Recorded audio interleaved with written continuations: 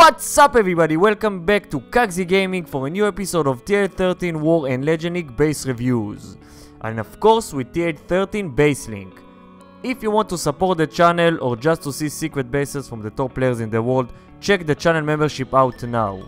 If you're new to the channel and you want to see base layouts and attack strategies, hit that subscribe button now and turn the bell for all notifications so you won't miss anything in the future. So for today, the base is anti-3-star design when the TH is outside of the base.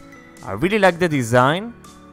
The scatter shots are spread around, Infernos are all on single, the X-bows are on air, and pretty much the X-bows are close to each other. It's a compact X-bows, they are not spread around, but the base is pretty good.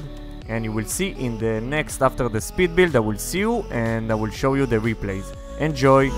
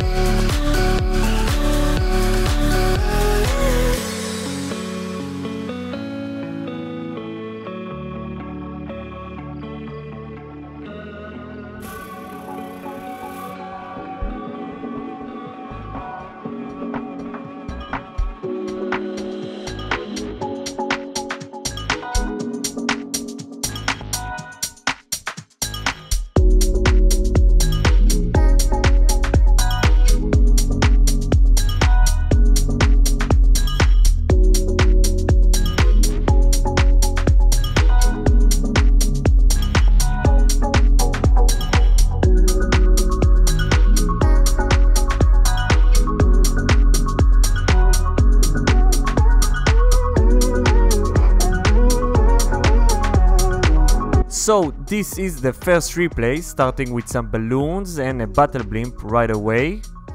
Don't know why he started with the battle blimp, the single inferno took him in a few seconds. That's why I always say before you start the attack, watch the base, look where the single infernos are, scatter shots, the position of the clan castle, everything, just see before you attack. He could save his battle blimp and maybe use it later on instead of wasting it. He pretty much took Teslas and that's it. Now using one archer there and starting with the queen only. Not sure why he's not using the healers, okay. Don't know why he waited so long. Now using a rage spell. Saved his queen. Yeah, I think. Yeah, I didn't use the ability, so very good for him. But it's only one X-bow on her. She's not in the range for the rest. Now deploy the king with 3 witches. So maybe he wants to start the attack from the middle there. Or not. Yeah. Needs to use the jump spell using all the wall breakers, but with an open space they will just go around. Needs to know it. And where they are going now? Looks like they are going inside, okay, using the Grand Warden ability.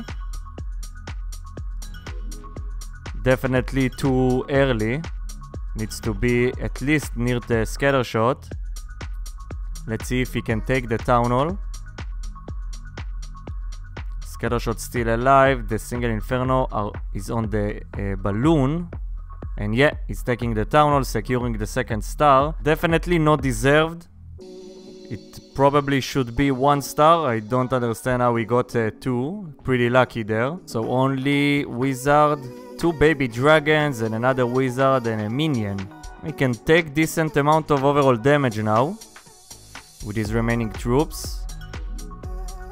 Using 1 baby dragon, needs to use the other one, yeah, on the top there.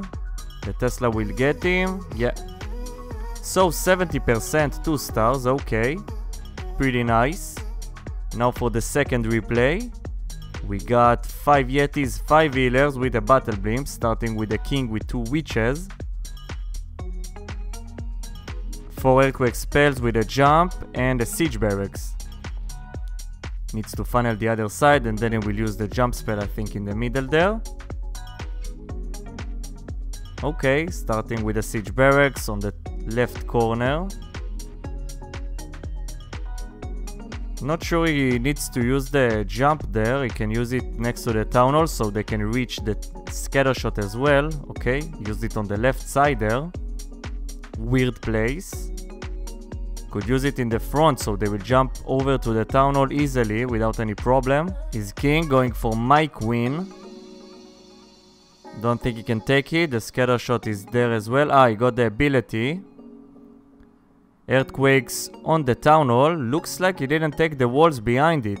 I think he missed one. Grand Warden ability, right on time. Very nice.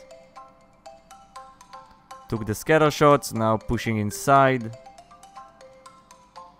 Still need to deal with the X-bows. Look at that damage they are doing. 4 of them. Queen is in the range of the Eagle Artillery. Let's see if she can survive it. Use the ability. Now next to all of the X-bows, but they are targeting 2 of them on the balloons. Now they are all on her. The healers can't take it.